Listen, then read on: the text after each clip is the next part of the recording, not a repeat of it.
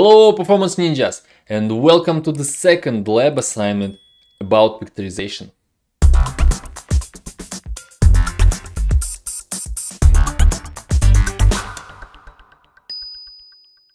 This will be a very short video since I already gave an introduction about vectorization in the previous lab assignment. So let's go straight to the problem. Here I just plugged the code from the lab assignment into the compiler explorer. And by the way, notice the nice Performance Ninja logo on top. Alright, so this code iterates over an array of unsigned 16-bit integers and accumulates its values, right?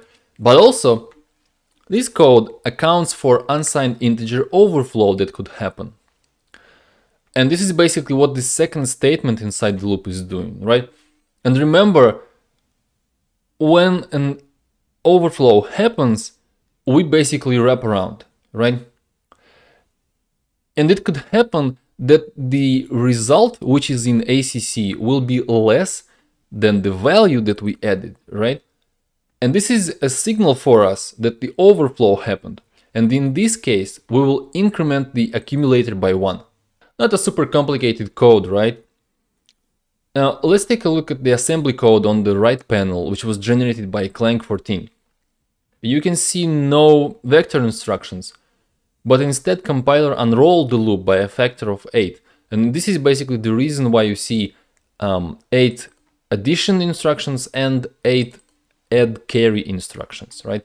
And so for an add instruction, we load the 16 bits from memory and we accumulate that into the AX register, which is a lower part of an EAX register, right?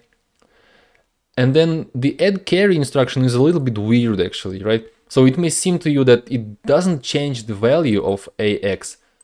However, in fact, it also takes carry flag from the previous instruction as an input, right? And so whenever an overflow in add instruction happened, we will also it will be reflected in the carry flag, and add C will add the value of the carry flag into the AX as well, right? So this is basically how we account for unsigned integer overflows.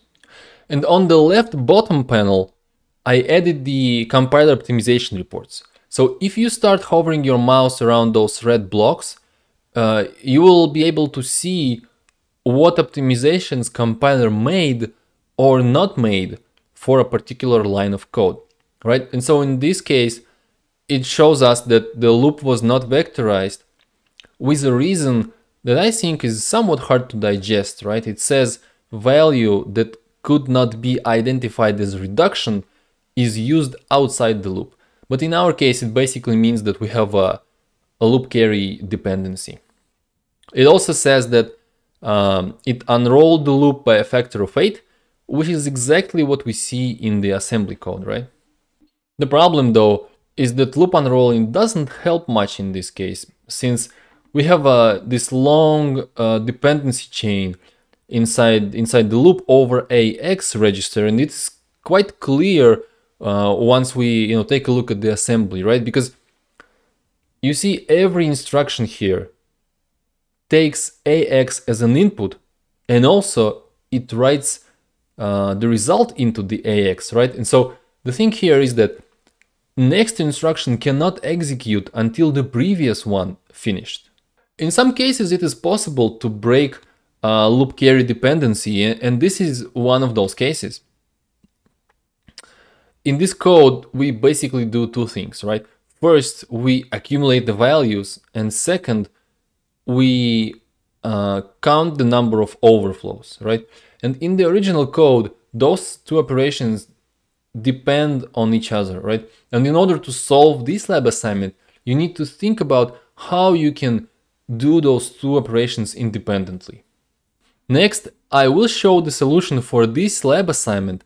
However, if you still want to work on it yourself, it's now a good time to pause the video and try improving the code.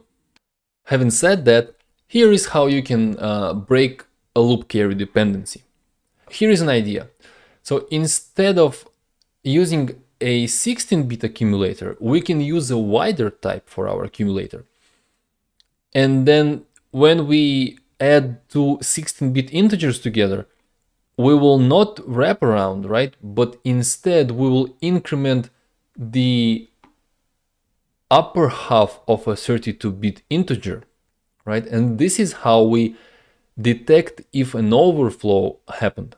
And as we keep on adding and adding 16-bit values into our accumulator, right, we will have the number of integer overflows in the upper half of the 32-bit value, right? And then the last step will be to just add two halves of the 32-bit accumulator together, right? And this is how we get the final result. However, there is one edge case we need to remember about. In the last step, when we add two halves of a 32-bit accumulator, the result may also overflow, and we need to account for that. Here is how you can implement it in the code. This is the baseline code, and this is our solution. So, just following the idea that I just described, here we have a simple loop that just accumulates blindly all the values, right? And this is super easy for a compiler to vectorize using horizontal adds, the reduction operation, right? And then we sum up two halves of our 32-bit accumulator, and we do it twice, right? Just remember that we need to account for potential overflow when we will sum up the two halves, right? Let's validate our solution, and it validates. And as usual, our last step will be to check the speedup of our solution. So let me comment out this define, and now I'm ready to run my check speedup Python script, which will measure our solution against the baseline. And okay, we have a nice 10x speedup, which is a result of us breaking the loop carry dependency, which in turn allows compiler to vectorize our loop. So yeah, that's it for this video. Let me know if you have questions or comments. See you in the next lab assignment. Take care.